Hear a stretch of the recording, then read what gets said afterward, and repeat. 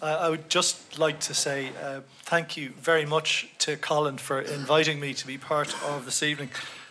Because of doing this, I've had the opportunity to read a few chapters of the book in advance, and I've hugely enjoyed them, and I'm hugely looking forward to the rest of it. And I'm investing in a fortified coffee table to take it away. Because Colin, as you will probably know, combines a fine style with a great empathy with the musicians and God between us and all harm, the vibe. And he wears his erudition very lightly. And what I've read so far is a succession of surprises and delights, and it is a great joy to read. So I wish him all the best with it, and honoured to have been asked to take part in, which is something that I think you will all agree has been an evening of impressively fine music making. So thank you very much. It's been a joy.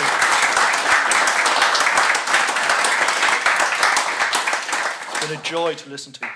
So here we go. This is extract 4. On August 17th and 18th, 1973, the Mahavishnu Orchestra played 2 triumphant shows to 10,000 people each night at New York's Central Park. Tellingly, perhaps, one reviewer noted that John, unlike previous New York gigs, made a special point of introducing each of the other band members before they began their set.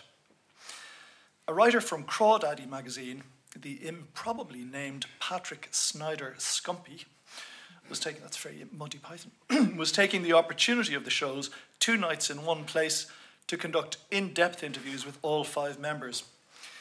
With recent studio sessions in London having been blighted by interpersonal trauma, it had been decided instead to record the new material in concert.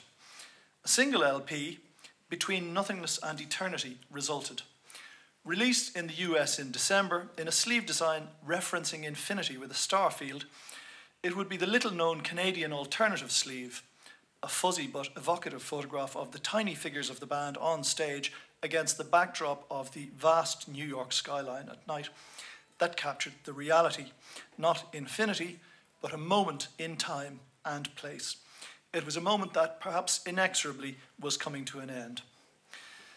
During a flight to Japan in September, where the Mahavishnu Orchestra had a series of 7 concerts, John's eyes were fixed on a transcript of Snyder Scumpy's endeavours for Crawdaddy. The magazine, which would feature John in lotus position on the cover and the immortal strapline, Mahavishnu and the Orchestra, not quite grooving, was not yet in the shops, but it mattered not. The fractures everyone had been skirting around for some months were there, with speech marks, for all to see. They have made music that is probably the most significantly innovative to reach a mass audience since the halcyon days of the Beatles, Scumpy had written. One hopes for a brighter future and continued growth, but even if it all ended tomorrow, an awestruck gratitude would linger for the special wonder of the Mahavishnu Orchestra. Everyone interviewed had expressed hopes and aspirations regarding the band and the future. 4 of the 5 had nevertheless been open about the problems. Snyder Scumpy's eulogising had become, in effect, a eulogy. That, said Billy, was the beginning of the end. Over 2 editions of Britain's New Musical Express back in July, Ian MacDonald had taken stock of John McLaughlin's career thus far, from a time when he, quote, had a reputation for being one of the remotest and most difficult people to work with in London, unquote, to his current status as a hero who bestrides the world of the electric guitar like a solitary colossus. Ridiculous speed is the transcendental essence of McLaughlin's recent work with the Mahavishnu Orchestra, he wrote. The fastest passages on their albums are now being played so swiftly in concert that the ear has difficulty in separating bars, let alone notes. This, in purely musical terms, means that in about 6 months' time, the orchestra will be no more than a shrill oral blur, with the members fading visibly into hyperspace, like Captain Kirk in the transporter room of the Starship Enterprise. At this stage, it was difficult for anyone to cling on. MacDonald's timescale to oblivion was uncannily prescient. 2 of the band, Jan Hammer and Jerry Goodman, were no longer on speaking terms with John. each side as entrenched as the other. Armed with the knowledge that this was a train hurtling off a cliff at breakneck velocity, the modern-day listener to sound engineer Dinky Dawson's thankfully preserved recordings of latter-day concerts might be tempted to hear fury, resentment, rage, and other negative energies in the playing. And that listener might well be right. You can make some great music out of negativity, said John, reflecting on the period 5 years later, but only for a very limited time. There was still fire in the dying dragon, but it was certainly dying.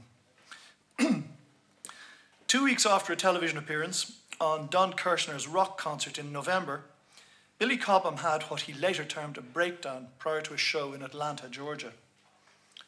I was very, very upset. I was saying, sure, everything's fine, when in actual fact, all that we had worked for and the effort I had put in personally was more at stake than I wanted to face. I missed a concert. I just didn't go.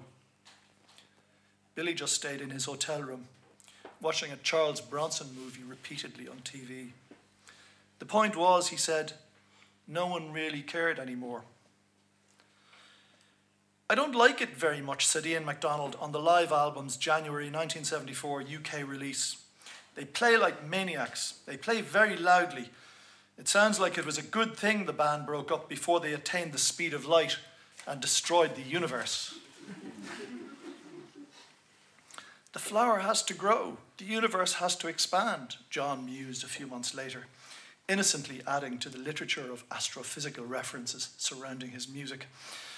But before a new era can be born, the old one's got to fall away.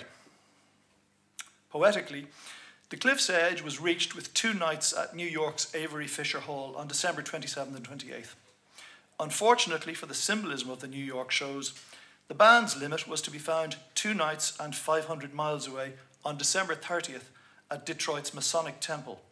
In between, there was a sports arena in Ohio. It was so anticlimactic, said Billy. We played 2 shows after New York, which is where it all started. We should have finished on a high in New York. Why trudge through the snow to Detroit on New Year's Eve? Come on, who needs it? Pride. That's what ultimately destroyed us, Rick Laird told a reporter from the New York Times.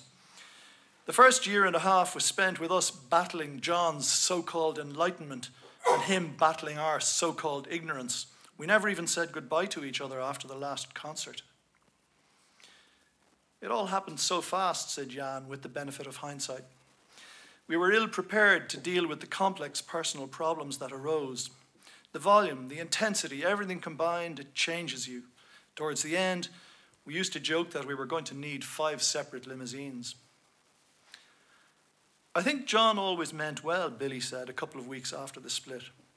And he did something bold in a way, because he went from one extreme completely over to the other side, to not smoking, no drugs, totally vegetarian, cleansing his system.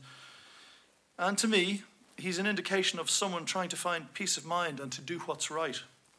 Still, there's one thing I learned. If you want to have a say, just put the band in your name.